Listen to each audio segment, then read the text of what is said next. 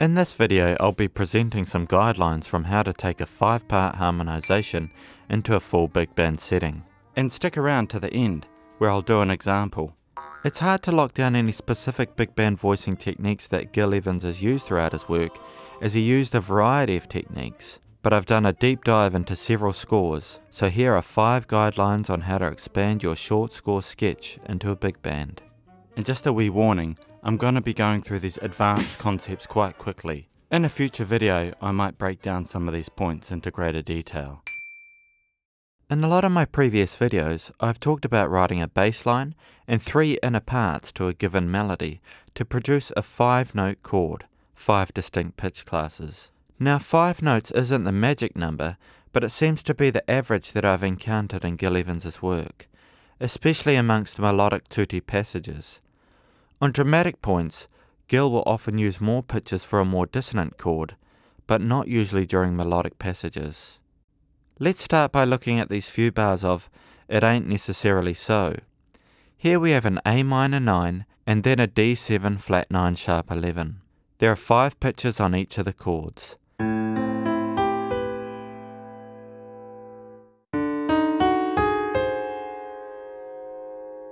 And here is how Gil has spread them throughout the brass and woodwind. I'll talk more about orchestration throughout the video. Pause the video here if you need to, so you can look at this in greater detail.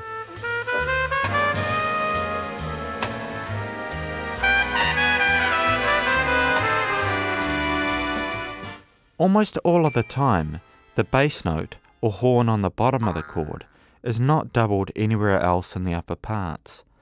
This is a very interesting thing I've seen throughout Gil's work. He does do it sometimes to accommodate a moving bass line or melodic event, but it is amazing how much I've seen this in his work.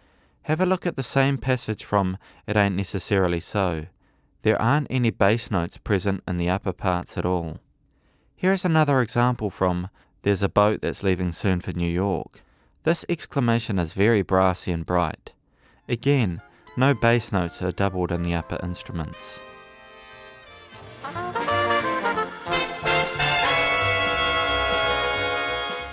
Gil uses the trombones where you'd expect to see them, but he also isn't afraid to push the trombones into the high register.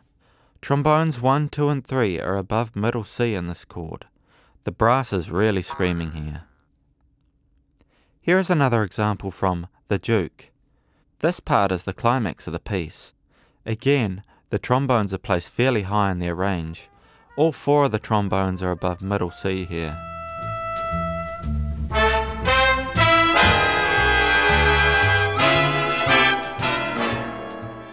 The important notes of the chord, usually the 3rd and 7th, are almost always present in the trombones, and right in the heart of the chord.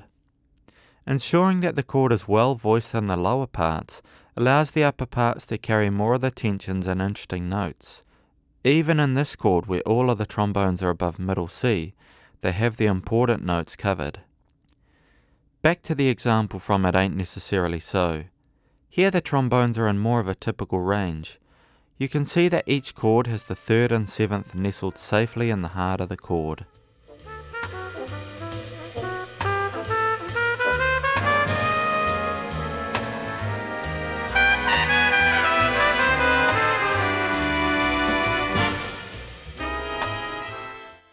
Now I've left quite a lot to discuss at the end here, and this is a big subject to cover, so if you have any questions, please leave them in the comments below. Back to this example from There's a Boat That's Leaving Soon for New York. The trumpets are usually voiced in closed position, but not always. The trombones are often in open position due to the lower bass trombone part. The French horns will be reinforcing the melody, or spread throughout the middle of the chord as they would typically do in an orchestra. And the woodwinds provide support and reinforcement on other pitches.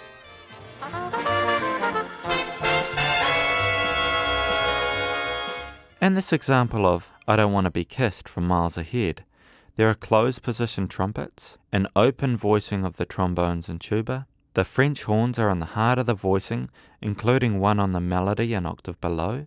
In the woodwinds, the bass clarinet is reinforcing the tuba, the alto sax is on the melody an octave below, the clarinet is adding colour and weight to the second trumpet, and the second bass clarinet is playing another inner part.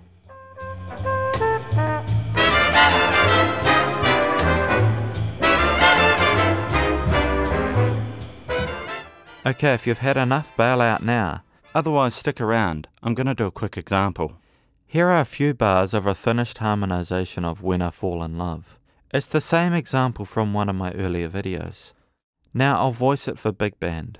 More specifically, alto sax, clarinet, 2 bass clarinets, 4 trumpets, 4 trombones, tuba, and rhythm section. I've written in the bass part, and I have the completed harmonization here in the piano part for reference.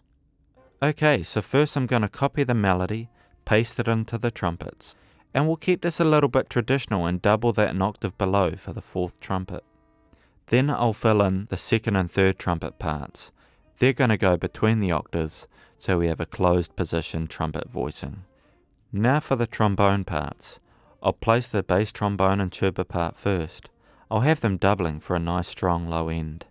Now I'll add trombones 1 to 3, making sure that the 3rd and 7th are present and that I've covered all of my 5 distinct pitches between the trumpets and trombones alone.